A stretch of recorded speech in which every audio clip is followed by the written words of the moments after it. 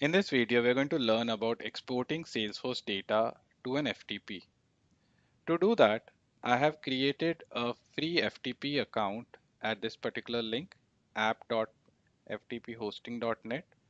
I'm using my own personal developer org. Now the sequence of event that we need to do or steps, first would be to create and trigger event. This could be a scheduler. Then we are going to connect to Salesforce using Salesforce connector. We are going to query the data which needs to be exported.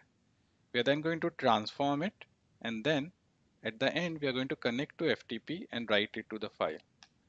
Now let's jump into the design center. Over here, the very first step that we need to do is we have a trigger to be defined. So I'll say scheduler and let my scheduler for our demo run every 5 seconds.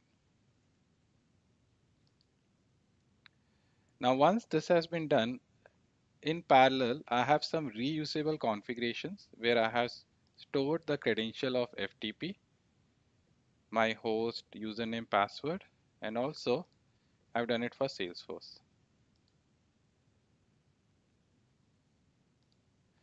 The next step for me would be to hit the Salesforce endpoint. So I'll select Salesforce connector and I want to query the data.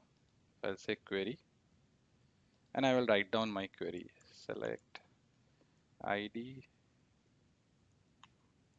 first name, last name, email from contact.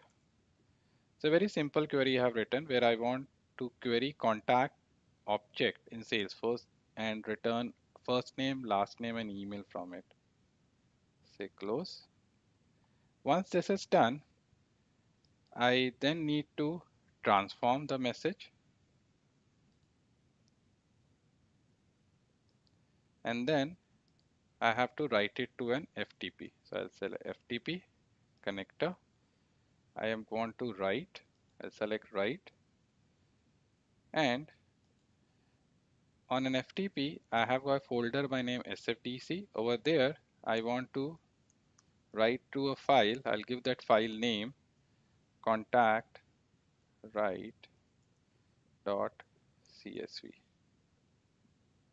and I will save it. Now let's talk about transformation. So if I open the transformation over here, I look at the script. I just need to specify the data weave language over here as such how the script needs to be. So the output should be application CSV. I need a CSV application, and whatever is the payload, whichever fields are coming from the input, that needs to be put in the CSV. So a very simple transformation, and data weave is intelligent enough to transform the messages which are coming from Salesforce into CSV. Similarly, if I go to the over here, say map script, I'll just instead of output to Java, I'll say output is CSV. Hit close. So to reiterate, we have a scheduler which is going to run every 5 seconds. It is going to hit the Salesforce endpoint. From there, it is going to get a query. That query will get transformed into a message which can be written on a CSV file, and that CSV file would be uploaded to the FTP folder.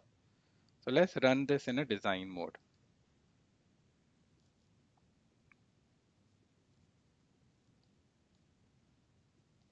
Now as we run it, these cards will start turning green.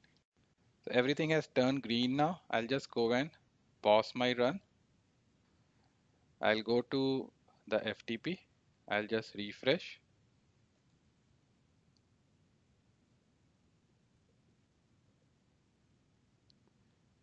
Over here, I have got my CSV by name contactwrite.csv.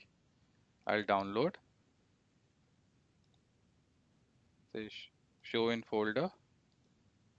Say edit. And this is how my CSV looks like.